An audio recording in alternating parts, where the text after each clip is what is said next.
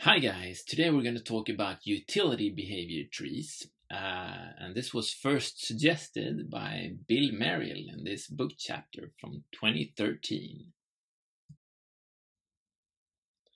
To see why we need utility behavior trees, we're going to look at this simple example. So we have some warrior guy fighting a dragon here. So we have this simple behavior tree. If health is low, we're going to retreat. If the enemy is far away, we're going to use our longbow. It's not visible in this image, but we imagine we have a longbow. And if the enemy is close, we're going to use a sword to fight him. Okay, so what's the problem with this? Well, one observation about behavior trees in general is that the order of siblings in a behavior tree, so the order of these subtrees in this example, is important, and it's also static. It's fixed. So this is the leftmost child, this is the middle, and this is the rightmost child, and this is the ticking order. And it's very important for how this guy executes. And the thing with utility behavior trees, it's someone noted, maybe it was Bill, maybe it was someone else, I don't know, that sometimes we would like to reorder these. The ordering makes sense in some situations. In other situations, you might want to have a different ordering. So the question is, can we change the order on the fly? And utility behavior trees do exactly that. It works for fallbacks most of the time, because fallbacks are things that you do to kind of achieve the same thing, to achieve a good outcome of this battle in this case. And it also works for sequences in some instances, and we're going to look at both of these. So what are the drawbacks of having a fixed order of the children, as in this example? Well, if the health is low, we're going to retreat. But what if the enemy has even lower health? What is it if the dragon is almost dead? Does it make sense then to retreat if our health is low? Or would it make more sense to keep fighting until the enemy is dead? Possibly. So what if you have your back against the wall over here? Does it make sense to retreat if you cannot retreat? Well, you might argue that retreat should return failure in that case, but if it doesn't, you would want another order. If the enemy has no long-range weapons, it might make sense to do some kind of kiting tactics to kind of retreat and then use your longbow and retreat and use your longbow and so on. And it's not captured by this static ordering. And what if, obviously, you can construct many cases where it would make sense to do something in particular that is perhaps not captured by a static ordering like this. So then we would like to reorder, and then we can use this utility concept for doing that. So let's imagine, what if we could just measure the utility of each option? Like in a given situation, what is the utility of retreating? That is how useful it is. And what is the utility of using the longbow? And what is the utility of using the sword? And then we just choose the best option. So this is a good idea, but it's sometimes it also kind of hides parts of the complexity. Obviously, if we can measure the utility of all our options, the optimal options is to do the most useful thing. And then the whole problem is just hidden under this utility thing. How useful is an actual action actually? But we can have some fairly flexible and useful designs using this. So we're going to look into the details. So basically, yes, if we could measure the utility, we just remove the kind of the conditions here, the preconditions for these actions. And then we take some kind of feedback values. The utility value from this subtree is kind of fed back until, and now this is a utility fallback action. So we communicate some kind of utility value back up from the three subtrees, and then this guy, depending on this guy basically resorts the children constantly depending on the utility value. So you tick the most useful action first, no matter what situation you are in. So that's a utility fallback, basically. So this is a core ID, which is simple and complex at the same time, because utility can be simple and it can also be immensely complex to decide what action is the most useful one. So utility. What is the utility of an action? That is kind of the key question when doing utility BTs and doing utility theory in general.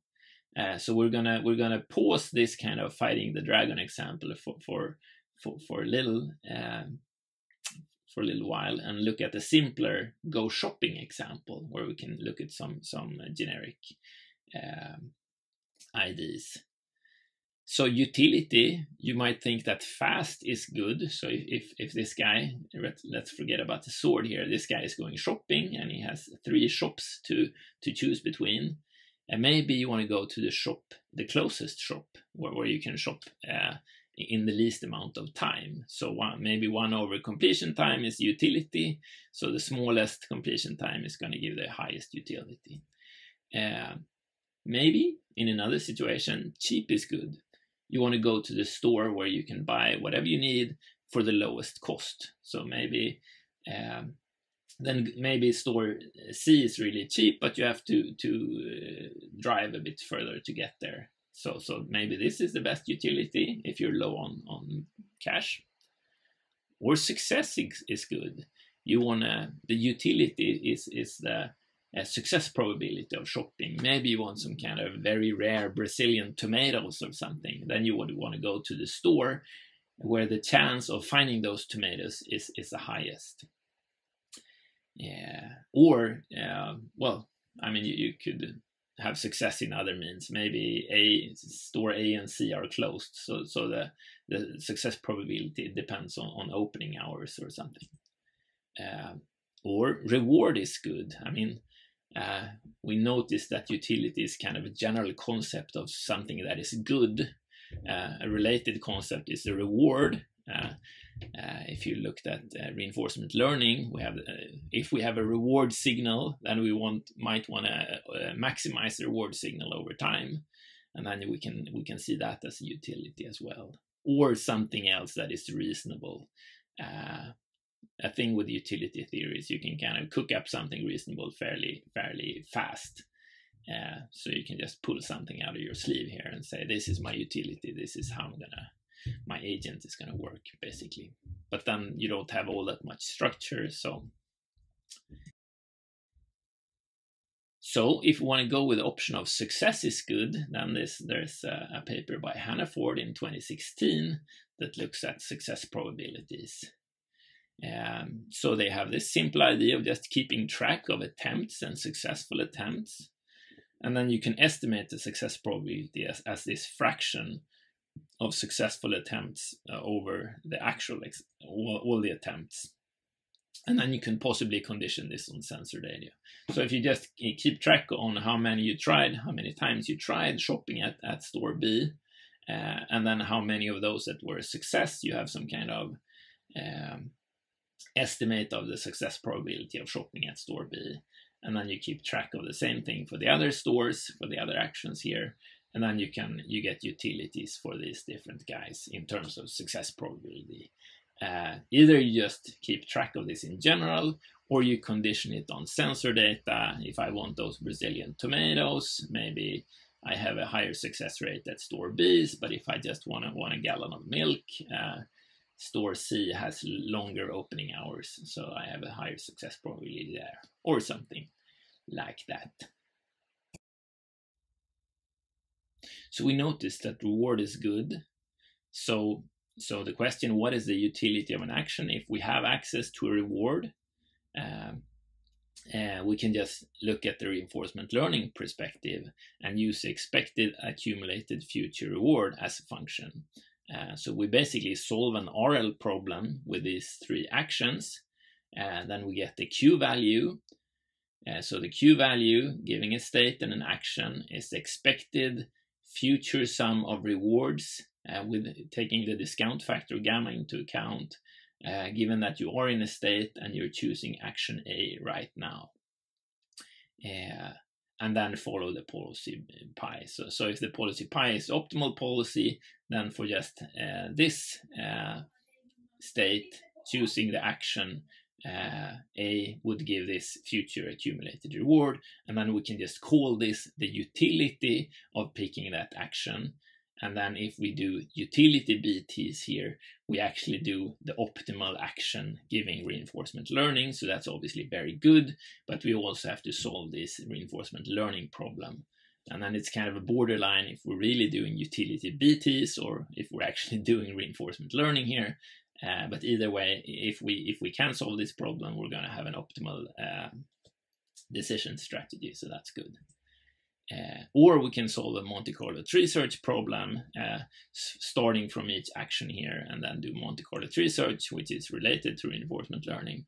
If you don't know what that is, that's not a problem, but that's another option to kind of get the utility for the first pick of actions, or do something else. So we want to do, imagine we want to do utility BTs, then we have this, we talked about this low level thing. We have some actions and we want to pick the best action in this utility fallback. So one of the benefits obviously of behavior trees is modularity and subtrees and so on. So a very reasonable question to ask here is, can we aggregate utility up the behavior tree? So if this is our kind of the smallest subtree here, then we connect this to this utility sequence. So the question is, if we know what the utilities are down here, what is the utility of this subtree? And what is the utility of these two subtrees, and so on. And if for some choices of utility, we can make reasonable rules for aggregating utilities, and for the others, it's more unclear. So if, for instance, if we have cost here, the cost of going to shop at store 1, and the cost of shopping at store C, and the cost of eating, then the fallback, the utility of this subtree would be the smallest value, since we're kind of choosing the best utility, that is the cheapest version. Then this subtree, the cost of this whole subtree would be the cost of going to the cheapest, because that's what we're going to do. And then for a sequence, basically first we need to shop and then we need to eat, and the cost of doing that in sequence, we need to do both. So that's kind of the sum of the utility coming from this subtree and the utility coming from here. You can also imagine time is, well, or 1 over time is your utility. So then for the fallback, the time taking, the overall time here would be the smallest time. And remember, actually, so if the utility is 1 over time, you need to compute, you need to invert it back to time and then take the smallest time, and so on. And here it's obviously the time of shopping and eating is the sum of whatever 20 minutes and half an hour or something. And then you need to convert it back to time and then invert it to utility to find the cheapest, and so on. If we're looking at success probability, we can also do a rational computation. So for a sequence, we need to succeed here and we want to succeed there. So then the probability of succeeding with the whole sequence is going to be the product of those probabilities. Whereas if we have a fallback, it's enough to succeed at 1. So what we want to avoid is failing all 3. So failing all 3 would be 1 minus the probability of success, and then multiplying that together, and then 1. This is the probability of failing everything, and that the inverse of that is going to be the probability of at least succeeding once, and that's the kind of probability going up here. If we have rewards down here, then I guess it's a bit more unclear how to aggregate this over the tree, because the reward here would be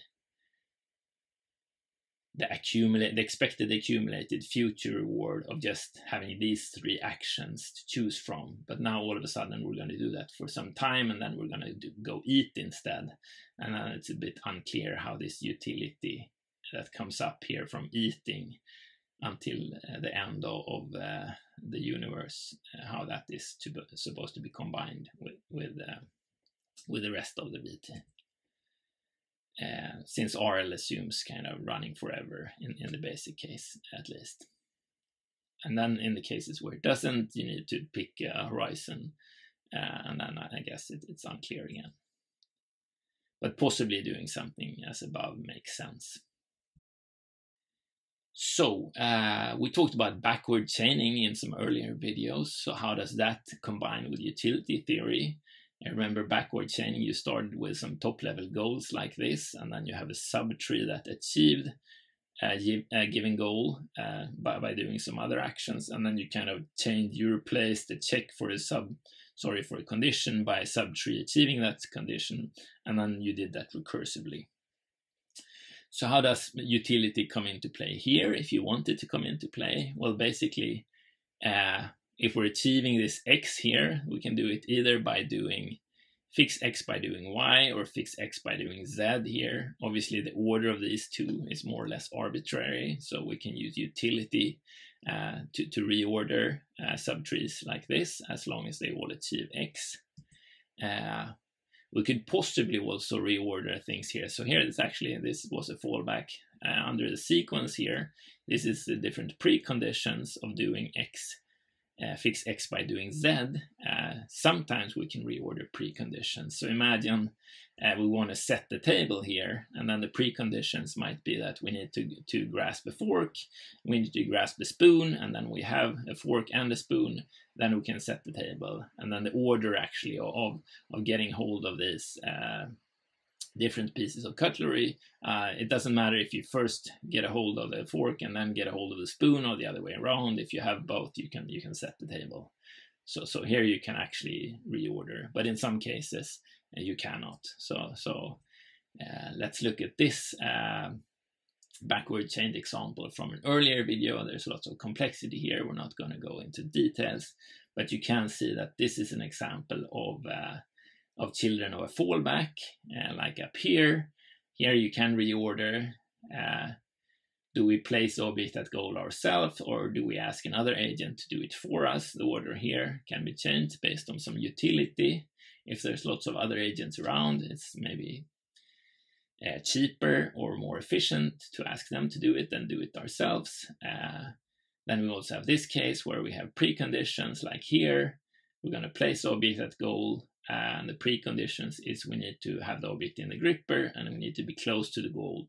If we reorder these based on utility, it might work very poorly, because what if we get close to the goal first, and then we try to make sure we have the object in the gripper? Maybe the object is far away, then we can't remain close to the goal and get a hold of the object. So it makes sense to get the object first and then get close to the goal in order to put it at the goal. So in this case, you can't really reorder these based on some utility, because it's not going to work. Yes. So we talked about utility BTs. Piping up the utility here value here basically means you need to change your BT engine for doing these utility computations and reordering. But there is, if you don't want to do that, you can think of utility BTs as kind of a design principle and then run normal BTs. So you can actually convert a utility BT to a standard one in some sense if you do as follows. Well, if this is how it works, you can just, note that whatever has the highest utility here is going to run. So by choosing conditions here, we can create an equivalent BT, at least as long as all the actions return running all the time. So it's possibly less transparent, and possibly it's going to be a bit difficulty for many levels of subtrees. But if you basically just do this replacement, instead of checking here if we have low health, we can just check. This should, in a utility BT, this guy should run if this has the highest utilities, and then you can just, in this condition, check if the utility of A is higher than utility B, and if it's higher than utility C, then it's the highest utility, so then this is going to run. And then if the tick comes here, then you just check this didn't hold, so A isn't the highest. So if B is higher than C, then B would be the highest. So then you run this guy, and then you always run this if you get this far. This fixes to the conditions would create something that runs exactly like the utility here, but now this is a standard BT instead. Obviously, you need to keep track of these conditions. They might look a bit odd when you come back 2 years later to debug your tree and you don't remember what you did. Okay, but I guess that's the same. I mean, the utility also is a bit hard. If you want to add something here, you need to really understand how the utility was computed, what kind of units you were using, and how big numbers you were using to make it work. So just going back again, utility BTs is kind of an extension. It makes sense in some cases. It's it's a natural ID. The problem that they're trying to solve, or the problem identified, is that the sibling order of a behavior tree is important and it is fixed, and sometimes you might be annoyed by this fact, and then you can do utility BTs. So can we change the order on the fly? Yes, it's called utility BTs. It's fairly straightforward for fallbacks. Sequence, sometimes you can do it. And you can think about cost, you can think about time. If you have a reward, you can treat it as a reinforcement learning problem. Then you get the benefits of optimality, but you also get the drawback of having to do lots of computation. Just finally, we want to note that no animals came to harm creating this video, because the dragon is actually a fake dragon. Thank you for watching. If you want to know more about behavior trees, check out our other videos or this book that is available for free on archive.